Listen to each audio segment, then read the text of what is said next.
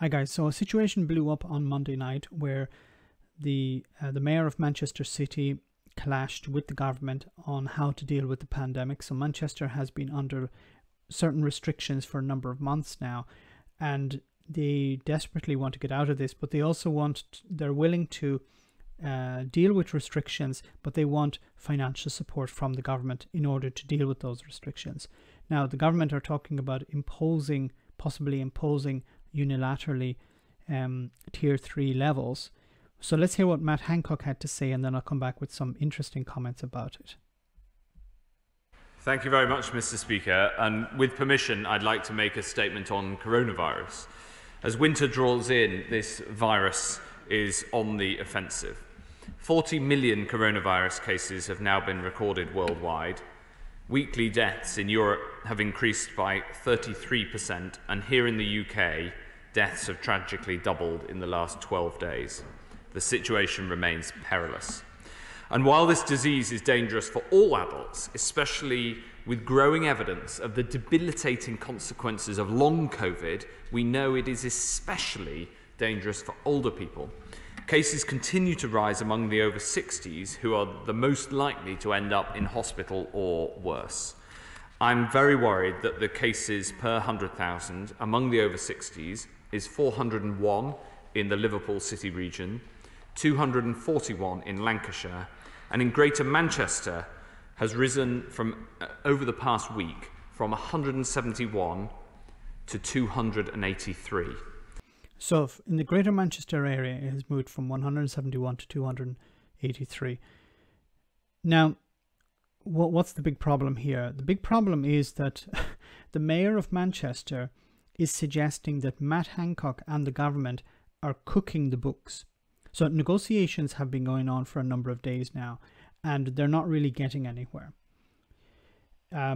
Just on Monday night, the mayor of Manchester suggested that the government are not willing to provide the sufficient resources to the Greater Manchester area to deal with a tier 3 lockdown, tier 3 restriction, sorry. And they've suggested that Matt Hancock and the government are fiddling the books, in a sense, fiddling the numbers in order to impose a lockdown. Now, of course, the Manchester area is a Labour supporting area, and there's a chance that the government are doing this in a way to punish the Labour Party, that they're playing politics here. But it is a serious accusation to say that the government are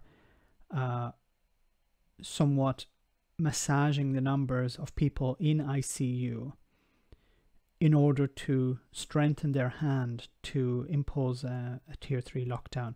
Now, what's happening is that the mayor of Manchester City has been demanding more financial support for that area to deal with tier 3, and the government have threatened to